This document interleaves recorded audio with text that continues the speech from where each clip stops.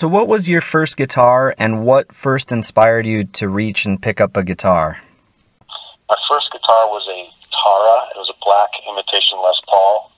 I actually bought it for $10 from my buddy at school, and I was just obsessed. I needed a guitar. You know, every time I heard a band break down to just a guitar by itself, I was just drawn in. I was so obsessed with it. I had a buddy who had a big brother who played guitar, and he'd lock his bedroom door and play guitar, and I would beg him, my buddy, let's just go look at it. Can I touch it? Can I play it for a second? He's like, no, my brother will kill you.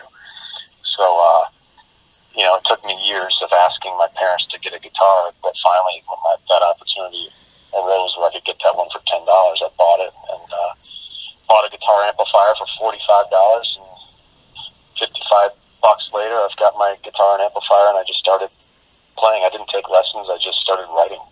Do you think that's a good way for people to start out, rather than learning someone else's songs and trying to sound like someone else?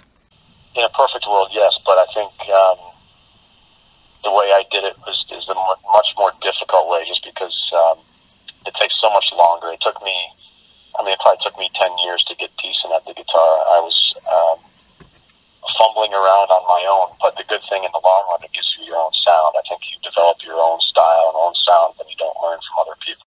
But that being said, I was buying tablature books. I was buying instructional VHS tapes back in the day where I would learn more shreddy kind of stuff. But that stuff didn't affect my songwriting and how I developed as a writer. So I think that's good. I think if you get too technical with your guitar all the time, you're not trying to be creative with it, I think it ends up being something that holds you back. Thanks for watching, and if you want more music news, just subscribe to Oldham Guitar TV and press that little bell to get notifications.